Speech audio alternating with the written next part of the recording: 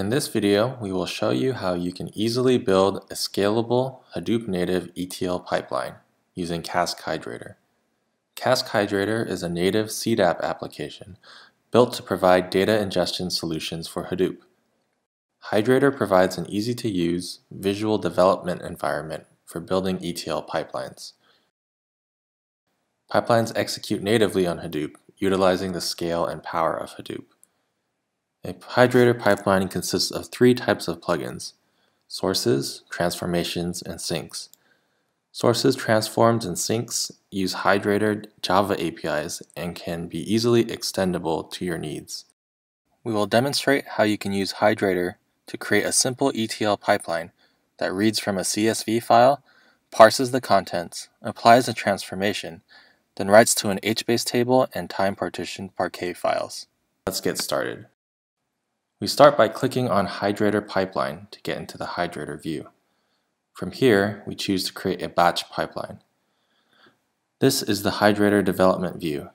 Here you can create a pipeline by dragging and dropping a source, transforms, and sinks from the left drawer. We are going to add a file source, a CSV parser, a script transform,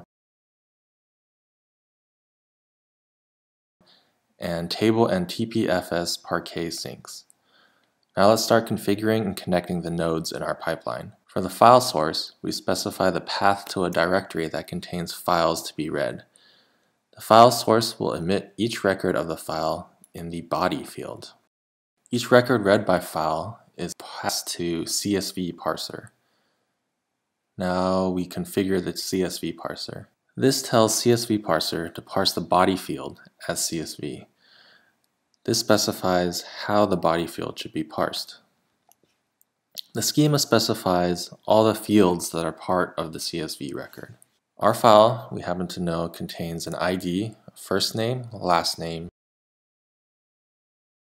email, address, city, state, and zip code.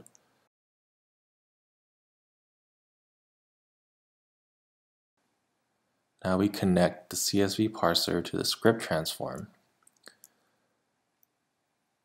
We will configure a small transformation which will concatenate the last and first fields into a new name field. The script allows you to specify a transformation using JavaScript. Hydrator also supports using Python. We also want to delete the first field and the last field and add our new name field of type string.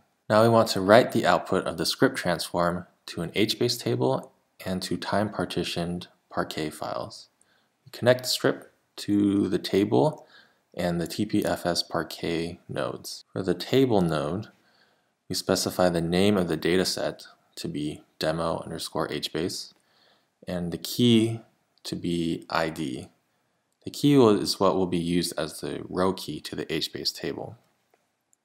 For the TPFS Parquet sink, we just specify a name of demo_HDFS.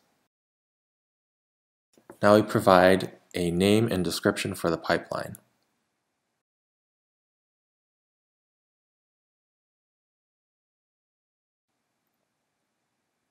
And finally, we can set a frequency for how often we want the pipeline to run. In this case, we'll have it run every day at midnight. Let's validate and make sure there are no issues. Everything looks good, so we can go ahead and publish the pipeline. Behind the scenes, publishing the pipeline will create an instance of a CDAP application. The application will contain a MapReduce job in a workflow that will process the pipeline. Now we navigate to Hydrator's pipeline operations view.